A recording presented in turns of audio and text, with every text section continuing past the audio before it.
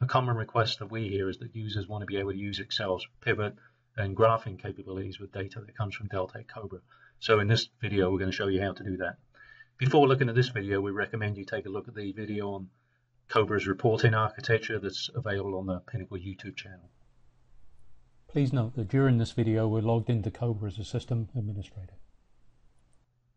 Cobra has a standard report called Pivot that's used to produce a responsibility assignment matrix. We're going to take this report and extend it so that it can be used for more general purpose graphing and pivoting capabilities in Excel. So let's run the standard pivot report and see what it does. Our sample project's already selected. I'm not going to filter any data. The standard responsibility assignment matrix uses the WBS and the OBS structures. Information from these cost sets can be shown on the RAM.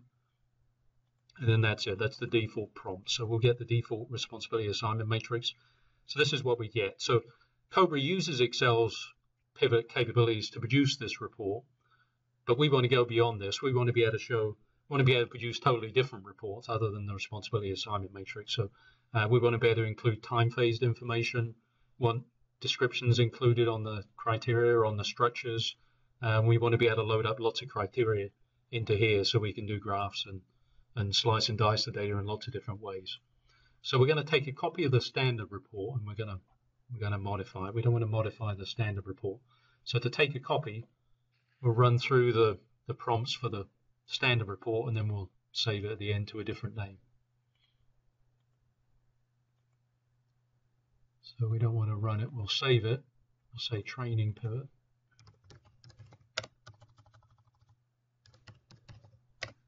And our new report's not going to be produced in the RAM, so let's just call it Excel pivot report.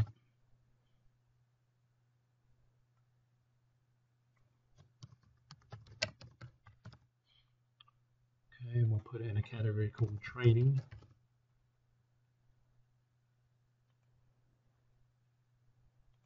So now we've saved that report. So we've created a new report. There's a copy of the pivot one. So we're going to modify this copy. We're going to modify the properties on it. So we go to the report information dialog and then the report definition tab in there. So these are properties that are passed to the report. So some of the properties here are lists of things. So like this one, for example, the cost sets property is a list of the cost sets that are going to be passed to the report by default. There are other properties here that are Boolean flags that indicate how things will work. So one of the first thing we're going to do is change it so that it prompts the user to be able to select a calendar. So we're going to go to this allow select calendar set property. And we're going to change that 0 to a 1. This is one of those Boolean properties. So if we change it to a 1, then it will prompt for a calendar that we want to use in the report. And then we're going to change this calendar set property is the default calendar that would be used. And we don't want to use 18. We want the default calendar to be 00. The user's going to be able to override that, but by default we want 00. Then a couple of other properties we want to adjust. This display data worksheets criteria description. This one controls whether descriptions are included for criteria or not. We want to include descriptions, so we're going to change that to a 1. And then we want to include the maximum number of criteria that can be included on the report. So the default is set to 6. The maximum is 8, so we're going to change it to the maximum. So now we've changed the properties for that report. So now when we run it, let's see what happens. So I still don't want to filter, but now you can see my maximum number of criteria has gone up to 8. So I'm going to include some other criteria in here. And I want to include performing organization we've got in there as a code. So now I've got 6 criteria, and we could go up to 8 if we wanted to. My results, I'm going to include direct, G&A, and overhead. I'm going to include the dollars, the currency type results. You could include the others, but I'm just going to include those ones for these purposes. Our calendar set is now 00 by default. I could change it, but I'll leave it at that. I'll leave the cost sets as they are for now. And the scale factor is fine.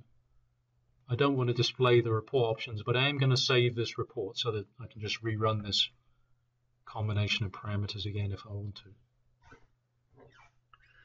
So now the data has been dumped out to our Excel file. So now if you look at the data tab, we can see we've got a lot of information on here we can use in Excel. So I can, for example, include a pivot chart in here using this data. So just to show you what it would look like, so I can use the dates. I only want to show budget on here. I don't want to show for this particular purpose, and I want to see information by performing organization. So now I've got a decent looking chart.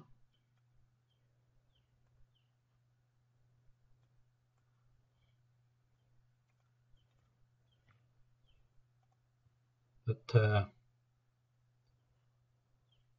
shows my budget by performing organization. I could change this chart type to a stacked histogram if I want.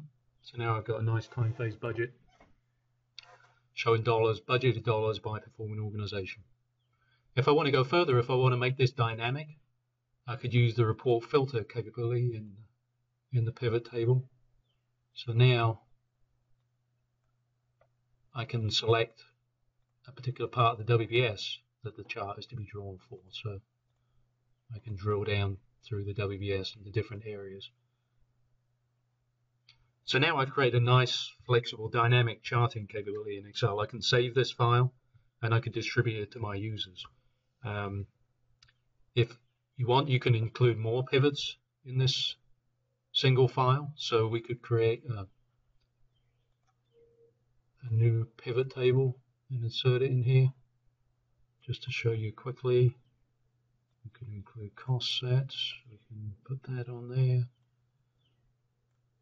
So that should go there. Let's see. So now we've got a nice pivot time phase pivot table. We can get the cost sets in the right place.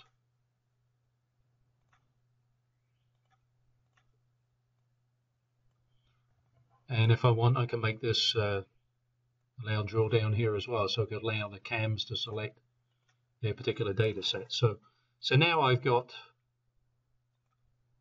an Excel file that's got a pivot chart and a pivot table in it.